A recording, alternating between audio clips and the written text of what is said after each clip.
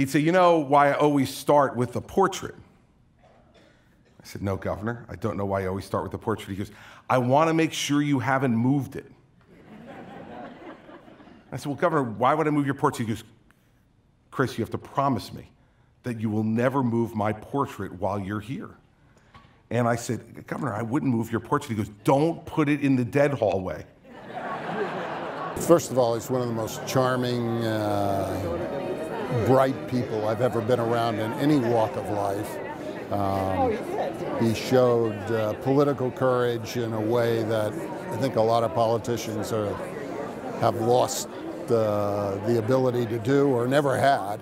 And I think he will be admired and long remembered for the legacies of good things that he had done for our state. It meant a lot to me personally. He was a personal friend. He and Governor Kean represent the legends, the icons of the state. And he's one half of that bookend. And so it's a great loss. It's a loss for, obviously, for Ruthie and for the family, but for New Jersey. As we'd often joke, he was the closest thing New Jersey will ever have to a patron saint. But then again, it's New Jersey.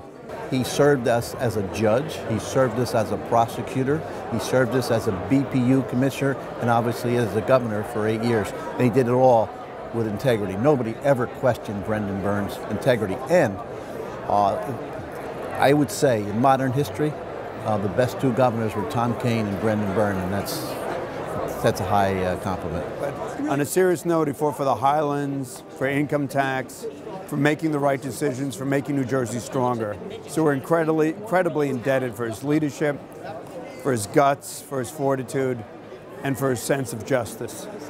So today, Brendan, we celebrate you, we miss you, and I want you to know, and I think you do know, that today all of us in this auditorium, all of us in the state, are waving at you with all 5 fingers. There will be a void in our lives not being able to sit with him again and laugh.